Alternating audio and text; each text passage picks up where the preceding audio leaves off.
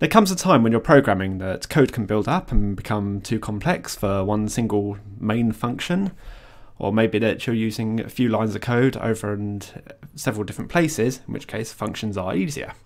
Well, yes, you can do functions in Bash, but it's not like other programming languages, and you'll see why in a moment. In particular with passing arguments into a function, that's done differently because you don't set the arguments when you're writing the function, you're passing the arguments in during the time of when the program's being run. First off, syntax there for a basic function. You've got the function name, the brace brackets, and then the code inside it. But of course the standard in Unix and Linux is there's at least two ways of writing the same thing, and that's the other way of writing a function.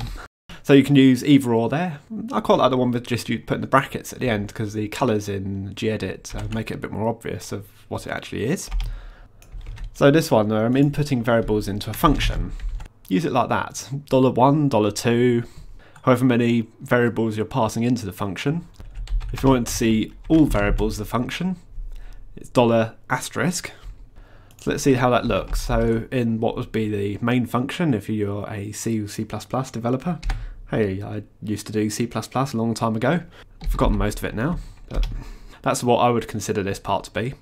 So passing the variables in, we'll take a string. Hi there, everyone. Oh, let's put a number here. 2. Right, save this and see what it looks like. As always, the way to run a bash script is bash, then the script's name. Right, notice the difference here. So we got just a message of it being a basic function. Then foo2, we had the input variables. Where I only displayed the first two variables, hi there. Then you can see the difference where we've got all input variables. We've got hi there, everyone, 2. Now let's look at returning a variable from a function. Wow. This is not as easy as you might think. Sure, you could put return $1, so we return the variable that's just been entered into the function. But that won't do anything. What we need to do, run the function. There's a couple of different methods here. In fact, there's probably more than that, but I'm just going to show you two of the methods. var1 equals $? Because the return value there gets put into, was it the error code? I think it is. Just a bit more messing around with that. Won't work because we just use the return variable. You'll see why in a moment. So let's output those on the screen. Save it. And we go and run it. There you see. var1 equals 25, which is what we put in. var2 equals 0. I've used the error code once and it just seems to disappear. I don't know why. That's the curiosities of Bash. Just put a slight variant on the return variable function. So I declare a local variable. That's a variable that only exists inside this function. We'll do a bit of maths on it. Let ret equals ret minus 5. Return that value. So I'm calling the function return variable 2 with the value 20 as the input.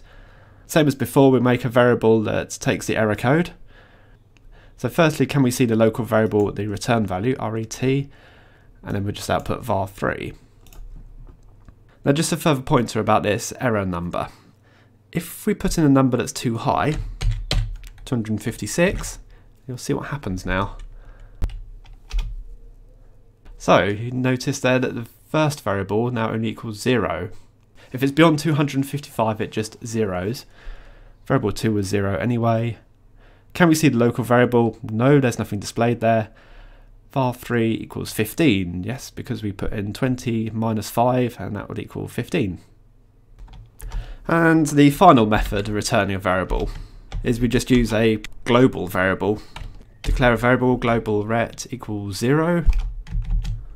So we'll do a simple bit of maths on that. We'll take in one argument and add 1 to it, and you'll see why. Right. So I'll call the function with the value of 260. Then we just write on the screen what the global ret variable is. Now it doesn't matter I've declared it in one function and used it in another, because it's a global variable, it's not a local variable. We'll use it a couple of times, we'll see what happens here. On the screen I should see 261 and 271. Let's see what happens. And there you go. That's a look at a few different methods of using functions in Bash. Right, next tutorial we'll start getting onto something more complex now. We've covered most of the basics of Bash. So thanks for watching. See you later.